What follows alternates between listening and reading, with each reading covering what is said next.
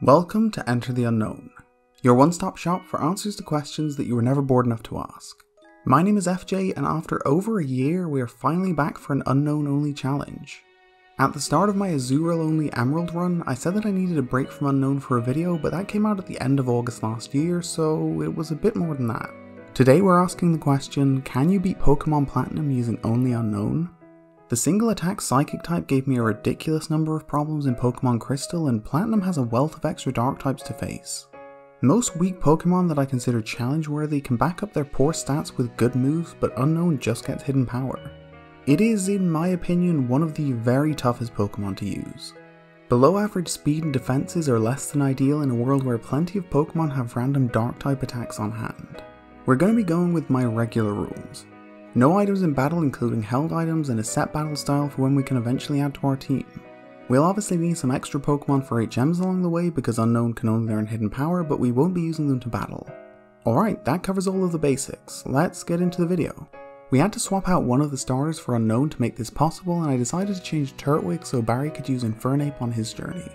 That means we're getting things going against a Chimchar, and we really don't know whether or not that's a good thing. As it turns out, it's just neutral, as the normally effective hidden power is neither super nor not very effective. That rules out ground, rock, water, bug, steel, fire, grass, and ice. The unknown energy wipes out Chimchar without any issues though, so let's move on. We nickname our A-form Unown Algernon, and now it's time to figure out exactly what type we'll be dealing with for the time being. We're going to have 3 gyms to go through before we're able to catch any new team members outside of Solaceon Town, so let's hope it's a good one. A hidden power on Shinx narrows our possibilities down a bit more as it deals regular damage once again. That means it's not flying type or electric either. That leaves fighting, poison, psychic, dragon, ghost, and dark. Baju is next in Algernop's sights, and a super effective hidden power leaves us with only one option. Unown is going to be working with a psychic type hidden power which has pros and cons. It's a stab move right off the bat, which is going to be a massive help early on, and based off the damage it's dealing, I think it might be fairly powerful. It's also a decent match for the first few gyms, but there's a major problem that comes with it. Team Galactic have plenty of Dark types on hand, and they'll be totally immune to Algernop's hidden power. Well, let's see how this goes. After completing our research, we can head through Jubileef City and meet up with Barry for a second battle. While searching for a Baju to figure things out, Algernon took down enough Pokemon to reach level 8, and that should be enough for this one. Considering we're in the very early game, most every Pokemon we meet will be first stage, meaning Unown is actually more powerful than some opponents. Starly goes down in 1, and after an unnecessary critical hit against Chimchar, we defeat Barry once again without being hit. I've changed my mind. This is now an attempt to beat Pokemon Platinum without being hit using only Unown. We head onwards to the next city, and after finding Rourke in the Orberg mine, he returns to the gym, so let's go after the coal badge. By this point, Algernon has reached level 13, and thanks to Geodude's low special defense, hidden power takes him down in 1. Unfortunately, Rourke calls on his Cranidos second, and remember when I said random dark type attacks crop up a lot in Platinum? Well, this is one of those moments. Combining Pursuit with a potion and a headbutt, Unown is fairly easily defeated, so let's scrap the not being hit thing and give this another go. At level 14, nothing changes for Algernop's first foe. Geodude falls to a single hidden power once more, but the level boost should help out against Cranidos.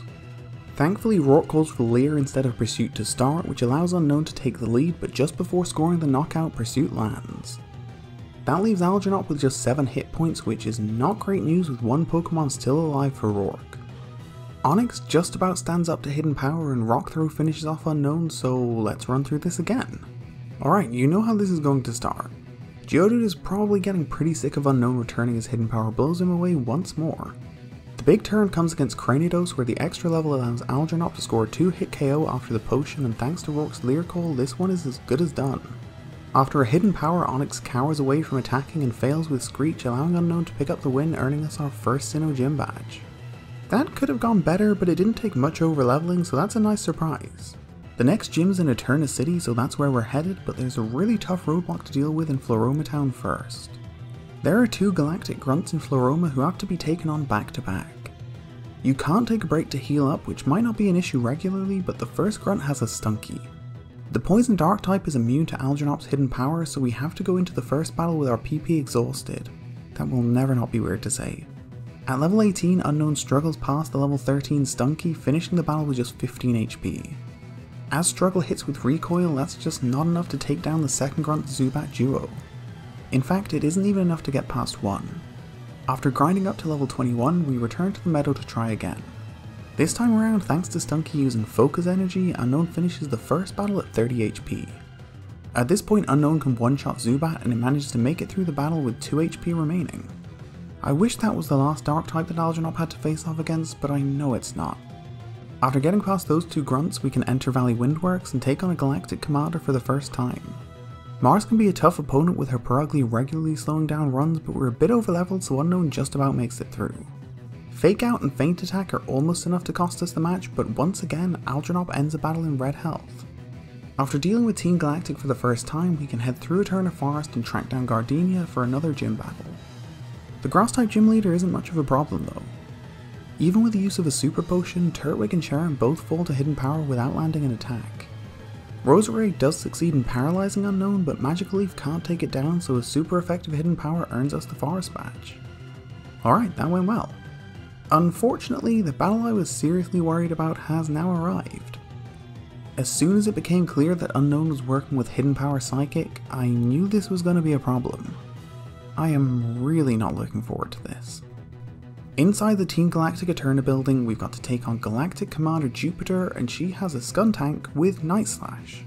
As she leads off with Zubat, we have to go into the battle with Algernon on 1 PP for Hidden Power. That allows a one-shot on Zubat, while meaning we can move straight onto Struggle against Skuntank. At level 27, Unown just about leaves a mark on the partial Dark type before fainting, which doesn't bode well for how long this will take. At level 29, Algernon gets a little bit closer, leaving Skuntank just above half health after a Citrus Berry. A hefty jump up to level 35 actually doesn't get us any closer, as a critical hit takes down Unown pretty easily. Another 3-level jump gets Algernon a little bit closer, but it's still not enough. Struggle takes Skuntank deep into red health, but it simultaneously knocks out Unown, so not massively useful. Alright, let's go for another 3-level boost and try this again. As always, Zubat goes down in 1 to the super effective hidden power, but it's Jupiter's move selections that really help. Calling for Smokescreen and Poison Gas instead of Night Slash means Unown gets over the line poisoned and weak, but over. Just. If Jupiter had continued calling for Night Slash, I'm not sure what level would have been required, and I really don't want to think about it. That was a complete and total nightmare. Let's move on. You know the previous battle was awful, when I'm really looking forward to moving on to take on a Ghost type gym leader with a single Unown. Nothing of note goes down between Eterna and Hearthome, so let's go right after the Relic Badge. This will be our final gym battle with just Algernon, so let's end the solo part of this challenge in style. The massive overleveling that Jupiter forced might make this a little easier. Hidden Power blows away Duskull in 1, so it seems like that may be the case. Fantina sends in her ace Miss Magius next, and although Confuse Ray allows her to attack with Shadow Ball, Unown still comes out on top.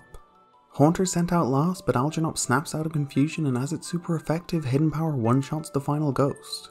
Okay, having earned the Relic Badge, we can move onwards to Solaceon Town. There's just one last battle in our way before we can start catching hordes of new Unown. Barry is back, and I feel like he's ready to continue his streak of 0 damage battles. In fairness to him, Algernon is massively overleveled, but still it's getting a bit embarrassing for him at this point. After 3 face-offs, Barry still hasn't landed a single attack on Unown. Alright, we've made it to Solaceon Town, and that means we can enter the Solaceon Ruins, where the only available Pokemon is Unown. Let's put together a team. After catching several bowls worth of Alphabeti Spaghetti, we've settled on this group. Joining Algernon, the Psychic type using Unown A, we've got Limbo, the Fire type using Unown L, Sly, the Grass type using Unown S, Terra, the very luckily named Ground type using Unown T, Zykirk, no, me neither, the Dark type using Unown X, and Wasabi, the Ice type using Unown W. As we can't reach the name raider yet, I'll just be sticking with those nicknames and leaving their hidden power typings down in the corner. Also, somehow the footage of my battle with Maylene has disappeared. I have absolutely no idea where it went, but I can't exactly redo it now, so just know it took me like 10 minutes to complete her gym puzzle, but she went down pretty easily. I wish there was a better solution than just skipping it in the video, but I didn't notice until far too late. We're gonna jump ahead from Veilstone to Pastoria City, where we've got another rival battle standing between us and the next gym. As you missed the Veilstone gym battle, this will be your first chance to see our new team members in action.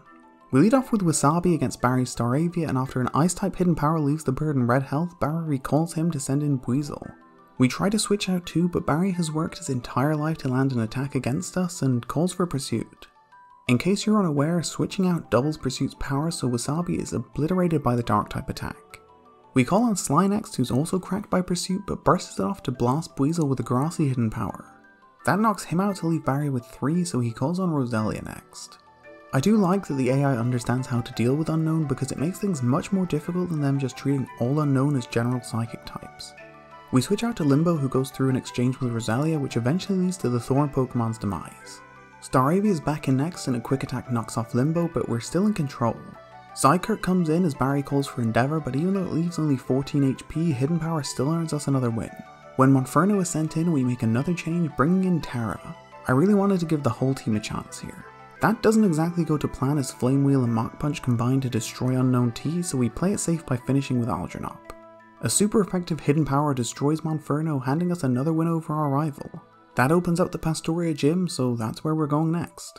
We had to do a whole lot of grinding before facing off with Crash Awake though. His ace Floatzel combines a base attack stat of 105 and a base speed stat of 115 with a base 80 power dark type attack in the shape of Crunch. That's basically the worst case scenario for this team.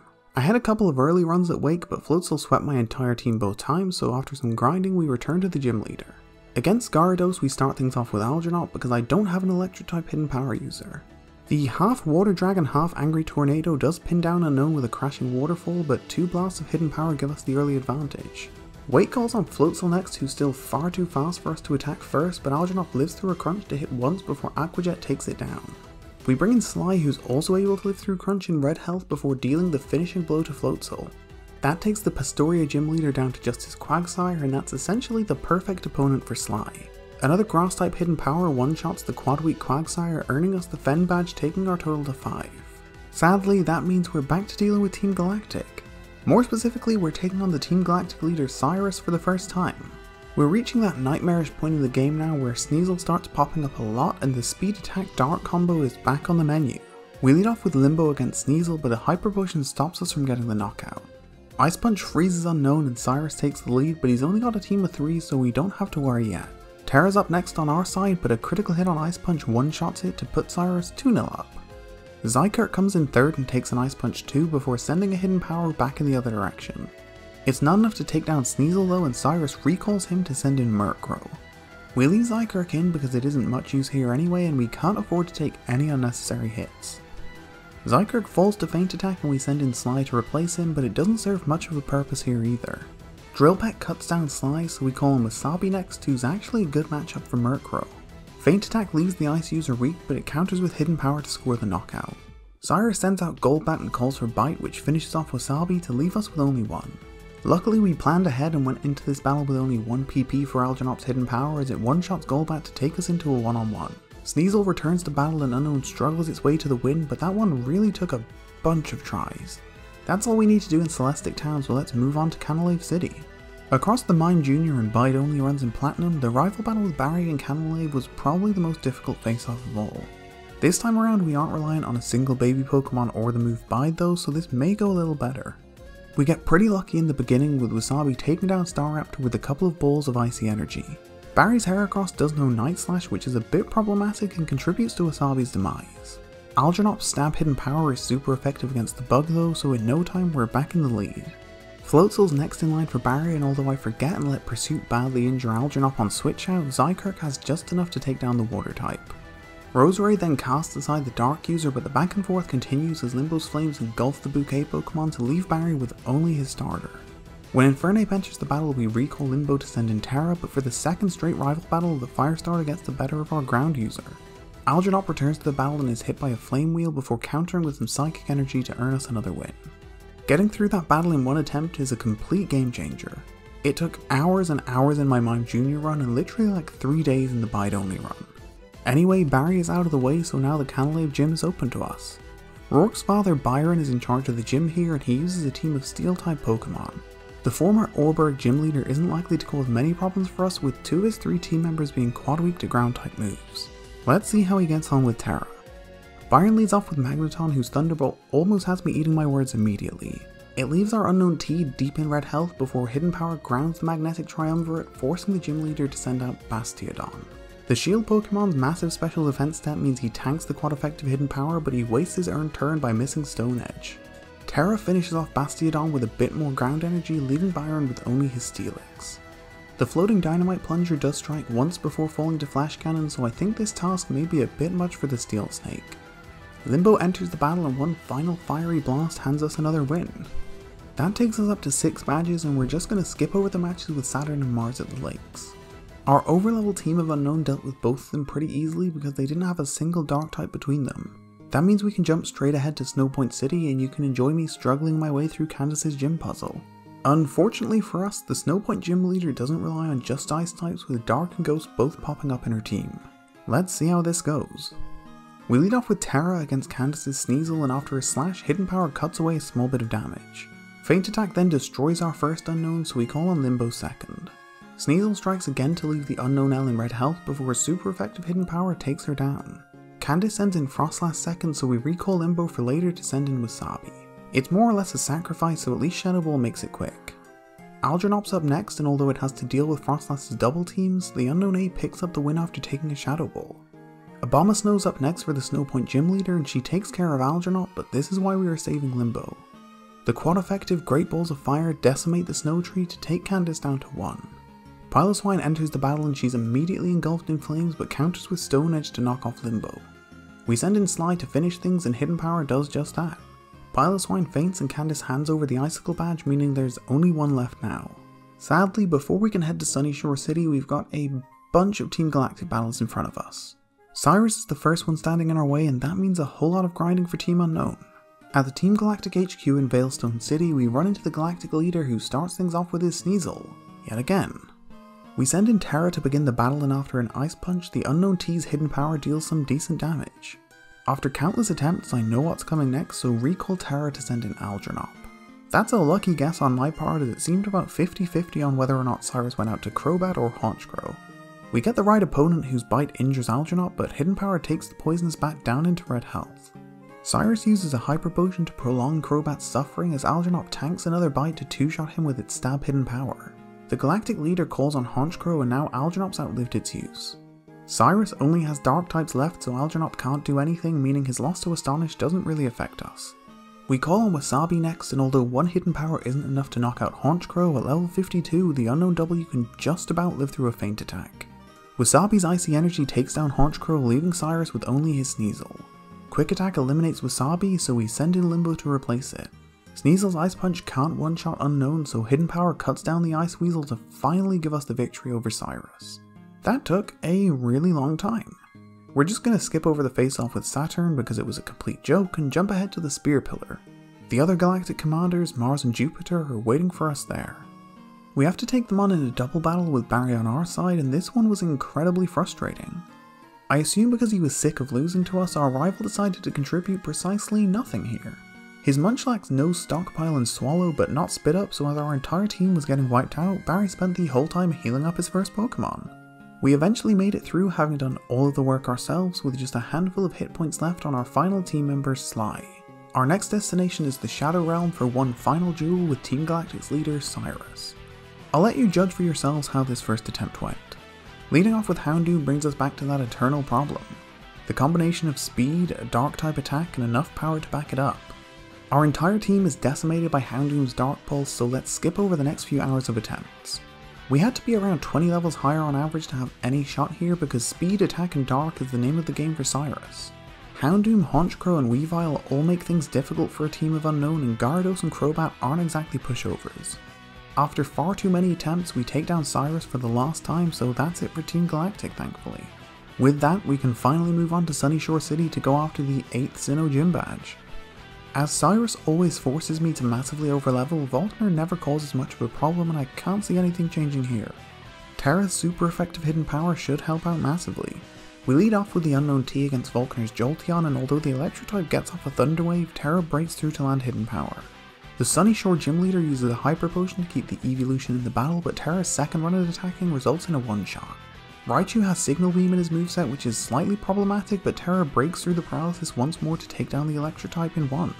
Luxray easily outspeeds the paralyzed Unown to crunch down for a knockout before we send in Algernop, who blows away the electrified Wolfdog with a critical hit. Volkner sends in his Electivire last, and he's gonna have to take down 5 different letters to get the win. Thunder Punch and Giga Impact aren't enough to eliminate Algernon though, and shockingly, Hidden Power gets us over the line. That's it. 8 gym badges down, we're free to head to the Pokemon League. Of all 8 gym leaders, only Crash Awake and Candice really caused problems for Team Unknown. Some of the others probably would have, but Team Galactic forced us to grind way too high, which sort of ruined their chances. Alright, after getting lost in Victory Road for an hour, our Alphabet Assembly have reached the Pokemon League where one more rival battle awaits us. Barry does have a U-turn Staraptor right now, which is a bit worrying, but I think we can do this. We lead off with Wasabi, but prior to getting off an attack, Barry calls for U-turn, which Staraptor executes, meaning Heracross is hit by Hidden Power instead.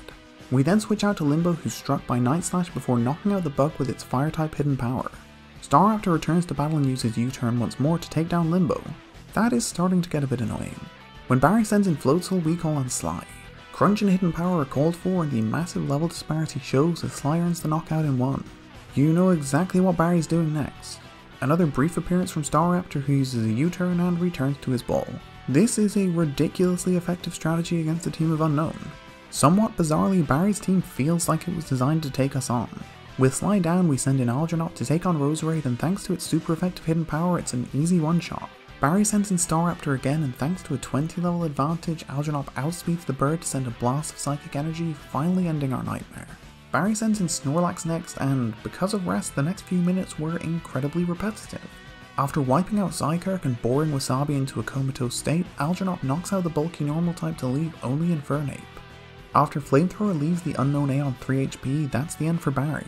One final Hidden Power brings his journey to an end, so now only the Elite Four and Champion remain. Before heading in, we leveled the whole team up to 70 and then entered to take on Aaron. The first Sinnoh Elite Four member specializes in bug types, which seems less than ideal for 6 psychic types, but it's not much of an issue. Honestly, Aaron does a lot more to trip us up than I was expecting.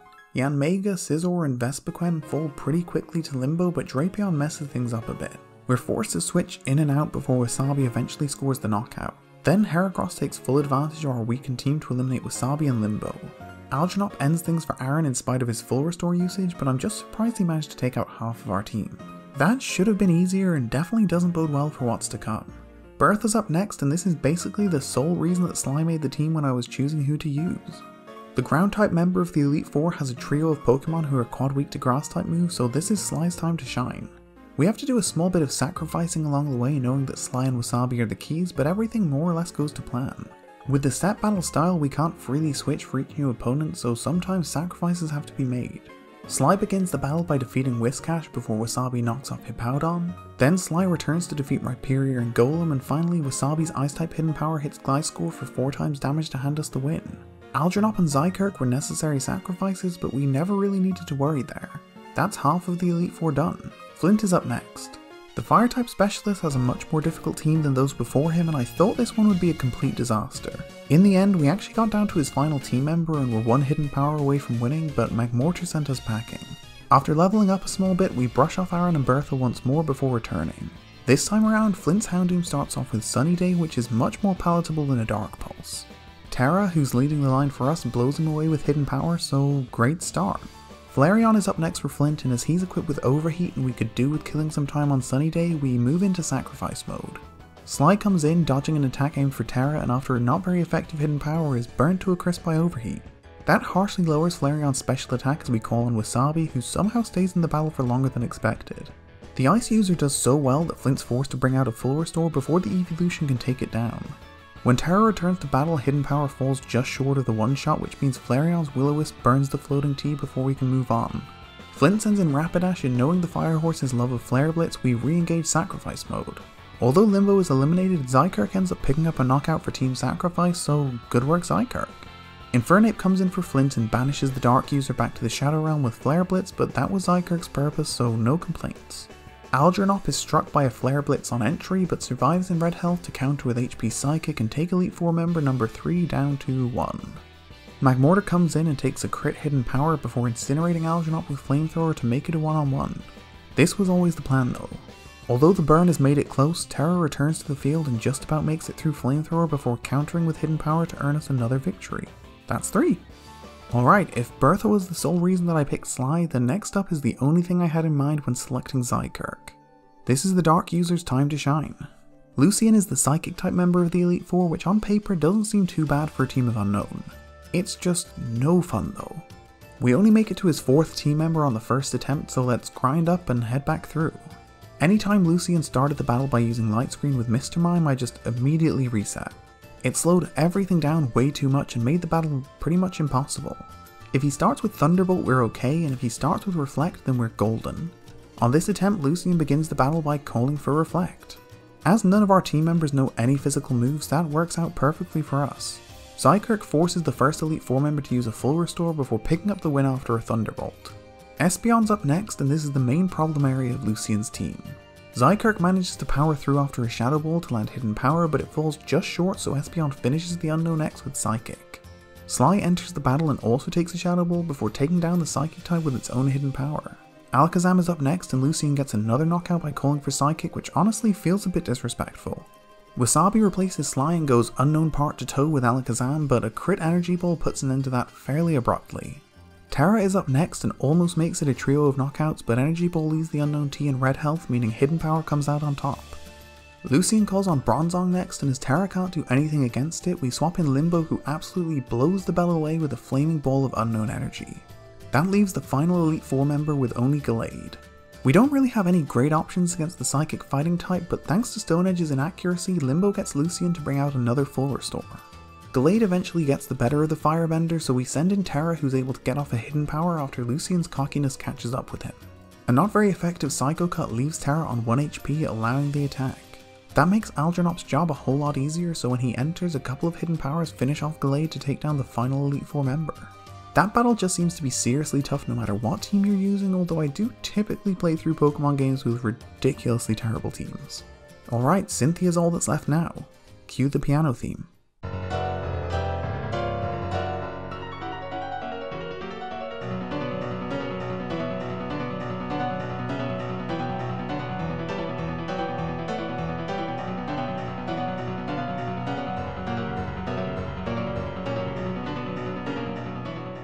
God, that theme is just the best. Anyway, our first run at Cynthia didn't go great. We made it to her 4th Pokemon, which isn't too bad, but let's try to do a little better this time. The Sinnoh champion leads off with Spiritomb, which is basically Team Unknown's Kryptonite. Spiritomb has no weaknesses, high defenses, high attacks, and multiple stab super effective moves to use against each and every form of Unknown. Zykerk is brushed aside despite having an obscene level advantage, and to add insult to injury, Cynthia uses a full restore right after it goes down. Terra's first Hidden Power takes Spiritomb below half health, but somehow a low roll on its second leaves her with what must be 1 hit point remaining. Dark Pulse washes over Terra, wiping out 3/4 of its HP before the most unnecessary critical hit in history finally takes down the Ghost in a Rock. Cynthia sends in her Lucario next, and Terra comes in extremely clutch to live through extreme speed and then one-shot the Aura Pokemon with Hidden Power. That's a real game changer. Garchomp's next in line, and we need to get Wasabi in fresh, so Flamethrower eliminating Terra isn't a problem. After some bad luck against Spiritomb, the tables have really turned. Garchomp glides wide with Dragon Rush as Wasabi turns the Quadweak Dragon into an Icicle, taking Cynthia down to 3. Milotic comes in for the champion, and as Wasabi has a bigger part to play in this, we recall the Unknown W to send in Algernop. Another lucky break for us as Cynthia called for Mirror Coat, although she's probably got the right idea. Our starter's Hidden Power is countered by Surf, which isn't too bad, but now that she knows we're not switching out, the champion instructs Milotic to use Mirror Coat again. Algernop's second Hidden Power is reflected back, taking it down to make it a 3-on-3. This is Sly's moment now. The Unknown S enters, summoning all of its grassiest thoughts and blows Milotic away to regain the advantage for Team Unknown. Cynthia's penultimate Pokemon is Roserade, and there's really nothing left for Sly to do here. It may as well deal as much damage as possible while it's left in battle. Before long, Roserade's Sludge Bomb makes it a 2-on-2, but the typings are very much in our favour. It's almost like this entire team was designed with this battle in mind. Limbo enters the battle as Roserade launches a Sludge Bomb at it, but countering with Hidden Power, Unknown's Fiery Blast wins out. That leaves only Togekiss. We get another bit of luck as Air Slash leaves Limbo with 2 hit points, allowing one last Hidden Power, and that may make the difference. Togekiss takes down Limbo with Shockwave, and now we're into 1-on-1. I'm sure Unknown W versus Togekiss is pretty high up there on most people's list of dream matchups, and here it is to determine the Sinnoh champion. The speed of Togekiss is on show as he lands the first blow with Air Slash, but Wasabi quickly counters with a super effective Hidden Power that leaves the Jubilee Pokemon on the cusp of fainting. Cynthia is shaken and uses a full restore to stop the next Hidden Power from ending things, but she's only got one more chance. Togekiss soars down, swiping a wing through the air, sending an Air Slash crashing into Wasabi, but it's not enough.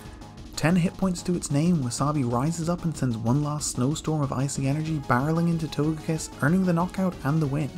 That was not easy. After a long journey, Team Unown have earned us the title of champion and answered our question. You can beat Pokémon Platinum using only Unown, but I would not recommend trying it for yourself. There are definitely better things to do with your time. For now, that'll do it. If you made it this far, thank you so much for watching, and I'll see you next time.